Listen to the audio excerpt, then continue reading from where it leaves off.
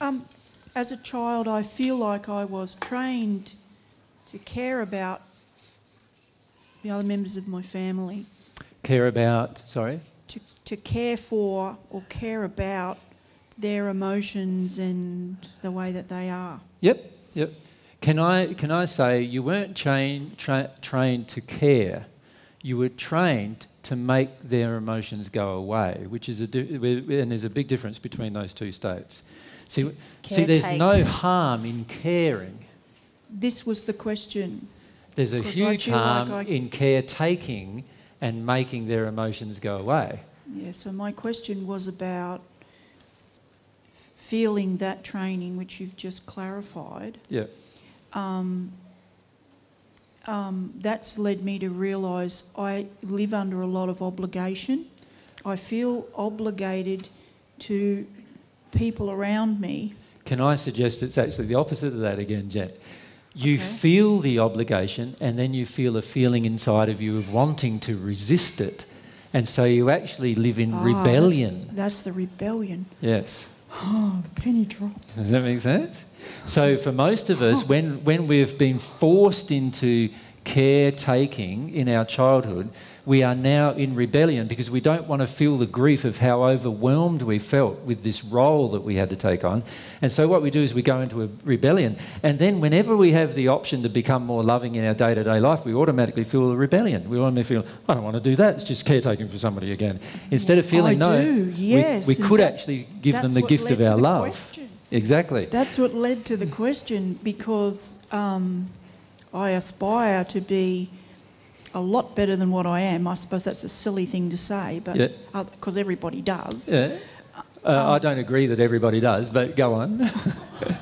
Oh, goodness. Because there are people on the earth who aspire to be worse than they currently are. That's how they become worse.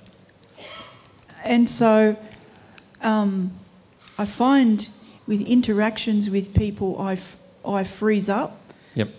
And there's a whole part of me, big part of me now, that feels the caring towards them, listening and all of that. But there's still this other part of me that shuts me down and I go into rebellion, and I've never understood it until just right now. So thank you again. That's a pleasure.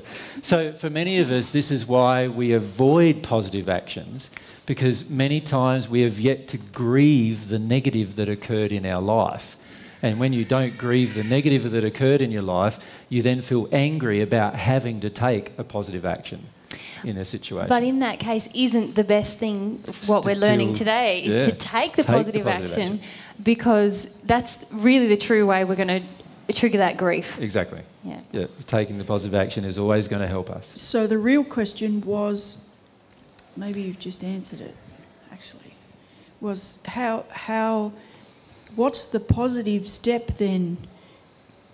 Because I find this law of attraction still... Well, in your example that you gave, the positive step would be, okay, I know that I'm resisting hearing the person, and there's only two possible reasons. One is that they are projecting at me that I have to listen to them, and I'm just sitting there listening to them because I feel like I have to. So that's one. And the second one is that I feel a feeling that I want to listen to them. And so I'm sitting there because I want to listen to them. I'm giving them a gift of my hearing, if you like, giving them a gift of me being involved. Now, if it's the second, you wouldn't have any negative emotions. Now, the interesting thing here is that this is what happens to me in the sleep state.